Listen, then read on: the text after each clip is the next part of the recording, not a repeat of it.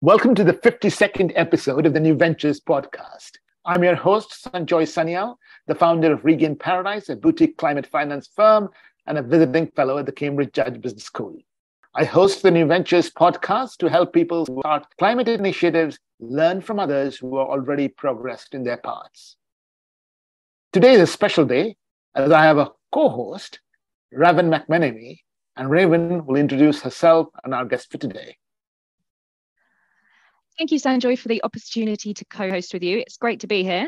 I'm Raven, and I'm a consultant at Eden Smith Group, a niche data specialist in staffing, consultancy, and education. And I recruit experts in data science and machine learning for the US market. And today we have Michael Poisson as our guest, who is the Managing Director of North America at IdealRatings. So thank you for joining us today, Michael. Raven, thank you very much for having me. And Sanjoy, it's a pleasure to be on your podcast. Thank you. Thank you very much. So, Michael, you long worked for companies that provide data to the financial industry. Can you tell us a little bit about your background? Yes, I've been in fintech for my entire career, my entire working career. Right out of college, I joined a software technology company to help CFOs manage all the financial transactions of a large Fortune 500 company. And I transitioned from that company after we were acquired by a public company into the alternative investment space, again, focusing on data and risk management solutions. Transitioning once again after another acquisition into the pure risk space, where we're selling to hedge fund managers and endowments and foundations. And after that was acquired a third time, I found myself without a job. At the time, it was actually a blessing in disguise, in that my mom was suffering with cancer and on her final days, and it gave me the opportunity to be a caretaker. And it gave me an opportunity to reflect on my life and hers. And I realized that I wanted to do something a bit more meaningful in leveraging my experience in fintech. So I actually found a friend of mine that specialized in responsible investment solutions and data. So I joined IdealRatings almost 10 years ago. And we focus here on doing pure research and data for responsible investing. So some know it as ESG, environment, social, and governance, screening and analysis. Others are more faith-based investors that are looking for, negative screens to fulfill their obligations in terms of their investment protocols. But this is the space that I've never felt more welcome and feeling like I'm making a major contribution that's very fulfilling as well. That was excellent. So thank you very much for giving us a little bit of insight there. And so what was it that really prompted you into joining IdealRatings specifically? Yeah, it was the sense of combining, doing something to leverage my years of fintech, sales, building organizations, and service. A subject matter that is on the rise around the world globally, and people are looking to assess and evaluate investment opportunities with a lens of responsibility.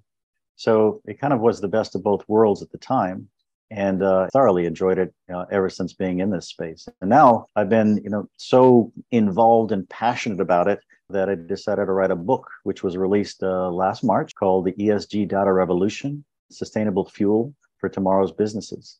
So this is my opportunity to share what I've learned in the industry and to continue to have the conversation with others about the space. Michael, it's great, obviously, to have you as a company executive and an author on the podcast. And I'm going to ask you, there's a whole industry, as you've been a part of that, supplying various data to the financial organizations. Now, why do you need a new company to offer ESG ratings? I mean, couldn't not existing companies, the type you worked for, could have done it? Yeah, it's a great question, because there are today over 150 individual research and data companies out there, some of which, I'd say many of which, transformed into ratings and scoring companies as well. There's lots and lots of data out there, but there's no one specific consensus as to what is the proper way to come up with a rating or score. So of these, let's say 150 companies out there doing the research and data, now, some of them specialize in carbon data or diversity data or water data. So again, people are finding their own niche and specialty. But it's really been a wild west, and ESG data, if you will, has been around for over 40, 50 years. But since there is no kind of regulatory body saying what's important and what isn't yet, there's just such a demand. And there's people trying to find their proper space in terms of what they feel is important to the industry. So would it be possible for you to, for example, break the industry up into a few buckets and explain the types of players? For example, there are people who give ESG ratings for public companies. There are others who do it for private companies. Can you give us a little bit of an overview that way? Sure. I like to look at, first and foremost, what type of research are they doing? I've got two primary kind of camps, if you will. What I call the traditional researchers, like the MSCIs and Sustainalytics and my company, IdealRatings. We look at published information via companies, their own transparency, their sustainability reports, what they put out there in the public domain. And we start there. What is the company reporting on themselves? And then we start going a little bit broader from there. So one approach, what I call the traditional research methodology, is on all available public information on these companies.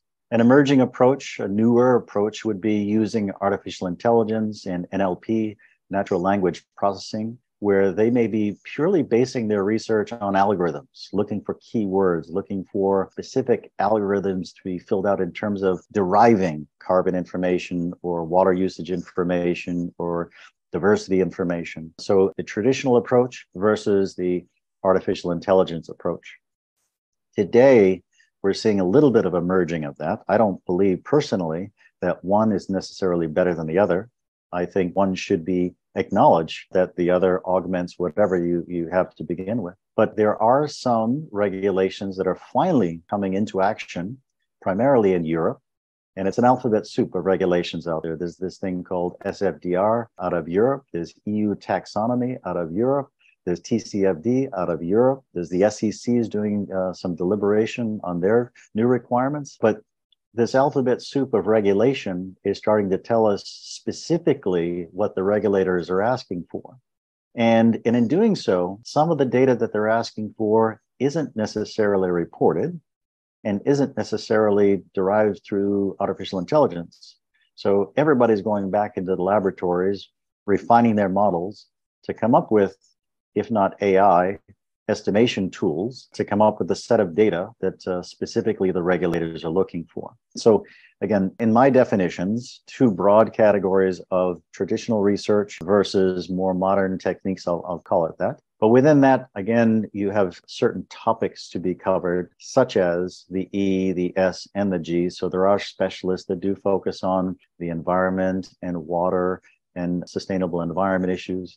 There are people that focus on the S and human rights and labor and equality. There are even people that look at the G and the governance aspects and what companies' commitments are and how that's woven into the performance of a company based on senior management's commitment to these types of topics. So hopefully that gives you a landscape of, in terms of my views of what's out there for ESG research.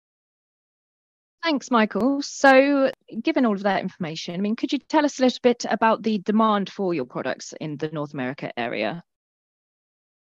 Sure. It's interesting. We as an ESG data provider didn't start out that way, IdealRatings. 16 years ago, we more focused on responsible investing, faith-based investing, very specifically Islamic investors that needed really tough screens to comply with Sharia law. So as we became a bit successful in the Middle East and Asia for our Sharia screening, we were introduced to other faiths. Then we were introduced to the concept of, hey, you're not very far off from this broader category of ESG, which is not just exclusions, but also inclusive data, such as companies that have a positive impact or companies that have a positive result that need to be screened for ESG purposes. So that said, we were one of the later entries into North America. North America actually has been a global laggard behind Europe when it comes to ESG investing and ESG awareness, if you will. We're getting there. But as demand is picking up, our timing is good, providing our ESG data services for the past 5 years or so. And it's only getting more interesting. So as the regulators tell us what's important, and as more US American companies get interested in the topic, and again, as the regulators are enforcing their rules and submissions and compliance, we're getting a whole bunch of new, what I'll call reluctant participants, people who didn't care about this stuff, who overnight have to care about this stuff. And they're developing their own opinions and their own questions. So I only see the market as growing, not only in demand, but in interesting new areas that maybe haven't yet been discussed. It's obviously interesting to hear that you came into the North American market from completely another market. In the two buckets that you defined, the more traditional research methodology companies and the new AI machine learning driven companies, in which bucket do you fall under? What types of data and matrix do you use? Yeah, IdealRatings specifically focuses on or starts with publicly reported information and data. So we go into companies' sustainability reports, we go into their press releases, we go into letters to shareholders, we go into publicly released information first. But as I mentioned earlier, the demands by the regulators for particular metric data, quantitative data, have required us to build out more estimation models and analytical tools which look at industry information, look at peer group analysis, look at general information to make best estimates on behalf of each individual company that we cover. And we cover a large universe of companies, by the way. 40,000 public companies globally is our universe, which by comparison to some other data vendors is quite large. But to cover that many companies, supplementing our manual rigorous research in the first type, as I mentioned, traditional research, with models has certainly helped. Great. You actually were preaching, you are merging these two approaches in some way or the other. Publicly available data, to a certain extent, I can understand. But to use data that is not published, could you give us insight into where that comes from? How do you get access to it, in other words? Yeah. Before I go there, keep in mind that publicly available information is or potentially can be as dangerous as derived information. We're all been abundantly made aware of greenwashing. And I understand the most current term these days is rainbow washing, because if you look at the UN objectives, every initiative is broken up by a different color. But our companies, reporting an actual statistic, or are they reporting something that's considered a marketing statistic or making a marketing statement? So a lot of this data, and even though it's publicly released, is in question or suspect. Until such a point when we've got more audit and assurance, even this publicly released information might be at risk, if you will. But back to your original question, estimation models are all based on what similar types of companies are reporting. So if our target company is not necessarily reporting a very specific metric on water usage or carbon emission, scope 1, 2, and 3, we may be able to use similar types of companies in similar types of industries with similar type of geographic exposure, again, all built into a mathematical formula to project what we best expect this company's exposure to that particular metric to be. That's an example of estimation models and a derived statistic on a particular metric that we're looking into. So it's always great to hear about real world examples, Michael. So would you be able to give us a story or two and some insight into how your data and your service has helped a client, in practice? Absolutely. IdealRatings serves hundreds of clients globally, but we serve, if you look at our clients and then the way they serve their clients, we actually serve thousands of end users globally. What we found is that at the end of the day, IdealRatings isn't a solutions provider. We're purely a research and data business that provides solutions or provides data to solutions providers. So if you look at one end of the spectrum, my big giant clients would be the large custody banks like State Street, JP Morgan, Northern Trust, and the like. And they take our data to come up with solutions for their custodial clients for doing their ESG screening, their compliance, and their regulatory reporting. If I take a step from the large custody banks into large asset managers, we have some top 10 global hedge funds that are actually using our ESG and ethical investing data to screen their portfolios, to either come up with their own strategies in and around ESG and sustainable strategies, to taking maybe a flagship product and coming up with an ESG highly rated version of their flagship product. So if they have a large investor that like what the hedge fund is doing, but they want to tweak it a little bit to have more sustainable returns, they can do that as well. all the way down to the individual RIA, which is an investment advisor. And, I've got one client who's managing less than $100 million of private wealth money. But the families that this person works for have very strict guidelines on what they can and can't invest in. So it could be as simple as no guns, alcohol, or tobacco, or it could be something a little bit more complex, but they rely on our data to do the filtering and screening and the regular maintenance of those portfolios to make sure they comply with their general guidelines and guidance.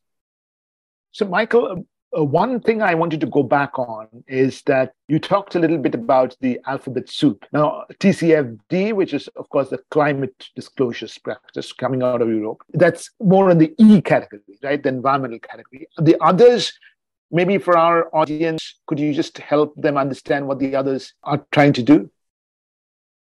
Yeah, they're all in the environment, social governance spectrum, if you will. Just a little side story. I thought I was being clever when I first set out to write my book.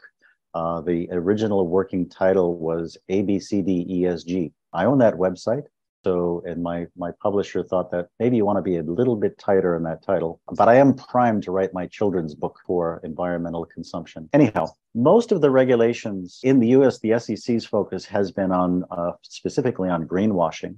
And they actually started with the naming of funds to ensure that the naming of certain investment vehicles were consistent with their ultimate implementation, so that people weren't buying something just based on the name of the product. But in the SFDR, which is the Sustainable Directive Financial Regulation, again, we're taking into a very specific set of characteristics, which include things like doing no harm as one of the central themes or objectives of the particular category investment. So investment managers, again, if they're advertising that they're investing in a certain way, they're going to be required to prove that to the regulators through the constituents of the portfolios that they're investing in. And they could be, again, subject to regulation or fine. What they're advertising is inconsistent with the contents of the actual portfolio.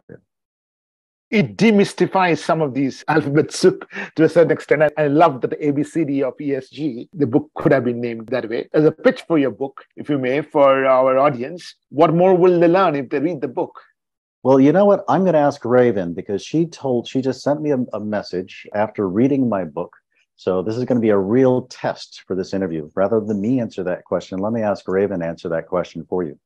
Thank you, Michael. Really put me on the spot there. But yes, the book was really insightful, especially for somebody who's just starting out, wanting to get more into ESG and into climate. So it was extremely easy to follow, but it's really, in terms of the kind of information that's in there, being able to see it from a perspective of somebody who's actively in the industry and what kind of trends there are in the industry and kind of a projection for what it will look like in the future.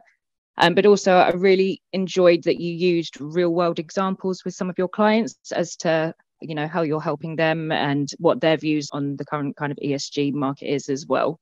So it's very, very well written and I thoroughly enjoyed it. I think the real world examples would be probably the most interesting part of the book, right? I was very grateful to have a couple of our existing IdealRatings clients contribute, as well as a good friend who's an asset manager write the forward. So thank you for that, Raven. I think her review is as long as the book itself, so it's a very short read. But again, the focus was trying to talk about some of the businesses that are emerging out of the data. So we started with data 40, 50, 60 years ago. That data people were starting to use as some type of benchmark or an index. And once you have an index, you have the ability to create investable product like an ETF. One area of the book is just talking about people are creating financial products out of this stuff. Another aspect of the book was just the jobs that are being created. And even starting with education. So today, I can't conceive of any even community college that doesn't have one offering for a sustainability course, but there's whole complete majors and doctorates and masters in sustainability and responsible investing and the entire topic. So the tens of thousands of jobs that are creating that are looking for at least some exposure or experience to the topic is very relevant and interesting. plenty of examples of how the world is taking advantage of this stuff. I'm going to ask the question actually on behalf of Raven. Raven, this is going to be a favorite. She's into data and AI, and you have already talked about this, Michael. But I'm trying to speculate the use of data and AI in your entire work. So it's obviously going to be extracting of information from public sources, creating the models. Where all does this use of these technologies come in? Well, let me give you a crazy example. I was at a symposium at Yale last fall where a number of white papers or college papers were being presented.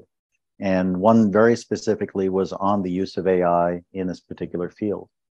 And the very, very narrow focus was they're using artificial intelligence to listen in on quarterly earnings calls to listen for environmental statements, which included the intonation of the language used by the CFO during the call and the CEO during the call.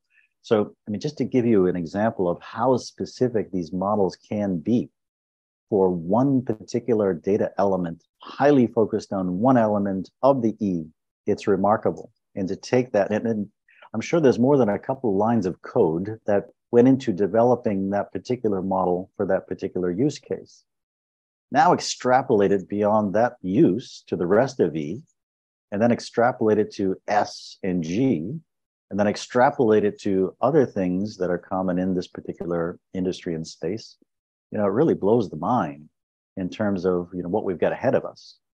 Again, I am just amazed every day at the new things people are developing, but we've got a very big task ahead of us, and I think a long journey to get there. My mind boggles. I can't imagine myself to a CFO, but imagining myself to listening into a CFO's call and his voice drops when he's talking about emission reduction or something. And, the software is smart enough to pick up that he's not quite confident about those assertions. Yes, again, can only imagine, what the next use case for this particular group of scientists is going to address next. I don't know. Given the potential and the rapid growth and advancement in this area, what kind of skills do you look for when it comes to hiring into IdealRatings? Oh, that's a great question. And it's interesting that, as I mentioned, colleges and universities are offering basic courses on the topic in general. They're offering pure total curriculums in terms of getting a bachelor's or a master's or a PhD in sustainability or some other application in responsible investment or corporate social responsibility. So it may start with, a basic understanding of and feeling for, does this stuff even matter or make sense to you? Most of the research out there is done on large public companies. And one of the things I talk about in the book was the many solutions providers believe that the holy grail of this industry is found in who can come up with the biggest and best solution for private companies. So rather than the Fortune 5,000 or the FTX 1,000, we're talking about millions of private companies, all the way down to the mom and pop shops. What does sustainability mean, or what does ESG mean to the average business, all the way down to the small company level? And I'm going there because it could be as simple as 10 questions to be answered, or 50 questions to be answered in terms of, are they conscious that this is an issue?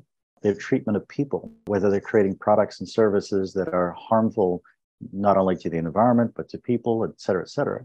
So if we can come up with some generalized approach to assess everyone's pulse, their simple health check, like temperature, blood pressure, pulse, to understand their health in this particular subject matter, that's where, when we transition into hiring people, even at IdealRatings, it's a general understanding of what the topic is and a general feelings as towards their personal feelings towards the subject matter is the starting point. Then it gets into very specific knowledge in terms of your ability to research or code or sell or support, etc. But I think it does start with some fundamental questions with respect to, are you the right fit for this industry? Are you the right fit for this company? And then we build the skills on top of that. I'm quite surprised that you mentioned the cultural aspects first and not the technological aspects. You said that as on top of the cultural aspects, but the cultural aspects where, I'm hearing you right, is the predominant factor. In my particular company, that happens to be the case. We do walk the walk, we talk the talk. It is a general feeling movement that we are all working for a common cause in my particular company. I'm not representing the industry. At the end of the day, we all still need to make money to sustain the business financially. But Ideal Ratings and its approach to the topic and our service offerings, or product offerings, I should say, we start there with the culture. And Raven asked you earlier about examples of your application with your clients, which is looking outward. What's typical day like in office? I suspect there are AI engineers. I suspect there are financial analysts. How do you sort of manage these teams? Yeah, it's a good question. And we are so dispersed. The CEO sits in San Francisco, California. I'm sitting in Long Island, New York. Our research center is based in Cairo, Egypt.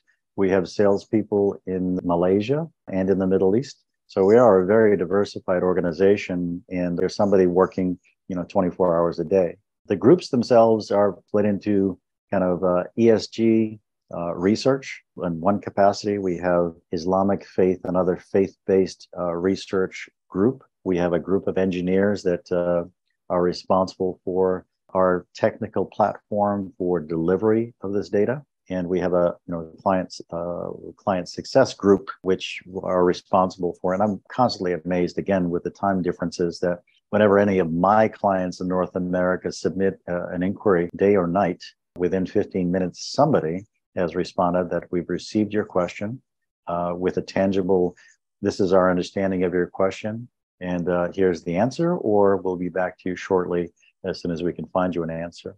We are compartmentalized in terms of function, research versus software engineering and delivery is kind of its own group.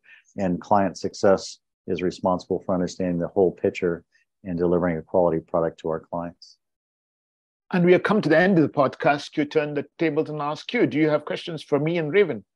Why are you interested in this topic is my first question. So, for me personally, having an interest in it is being able to contribute to a good cause and really having an impact on change, and making sure that regulations are being adhered to and that the right regulations are being put in place as well.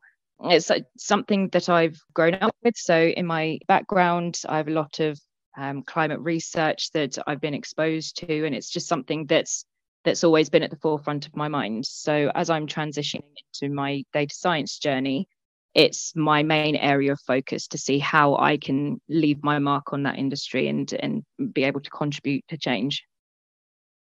And Sanjoy, in America, at least, this is becoming a very hot topic. And what I mean by hot is politically charged.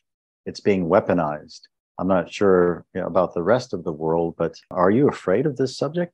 Well, first of all, I think we should be all afraid in some ways of the potential impact of climate change in all our lives, whether you're in North America or you're in Africa. To me, the interest comes from the fact that I do work with clients who are investing climate money. Their ability to assess and interpret climate data from various sources and make decisions is important. I'm particularly interested, which is why I'm trying to partner with Raven on these podcasts, that of the use of artificial intelligence in making that data accessible, because the requirement of data analysis is so large. You need tools for doing that. On the political issue, I think there is no doubt in my mind, just the way it is in the United States, things have been weaponized. And I don't want to sound pessimistic, but I do believe that there will be a pushback on ESG, as paradoxically, when the impacts of climate change become more apparent. So, for example, when there is an issue around food security, for example, there will be pressure to actually disregard environmental norms and pull in ecological land for agriculture. So that's the time that we have to have tools like yours ready. Sanjoy, what do you hope your audience would take away from this short session we had today? What I'm hoping the audience will take away is, A, that there's a serious company doing this. Therefore, the political stuff that you hear, that this doesn't make sense, that this is too complicated, that there is a counter story around this. And there's a company I can work with, which has a software tool, which is looking at it seriously, the largest database of public companies in the world, nothing to be scoffed at. So that's what I want the audience to react. That's awesome. If people have to get in touch with you and also read your book, how should they? Well, Ideal Ratings the website is just that, www.idealratings.com. If you want to email me personally, it's mpoisson@idealratings.com. The book, again, is entitled The ESG Data Revolution, Sustainable Fuel for Tomorrow's Businesses.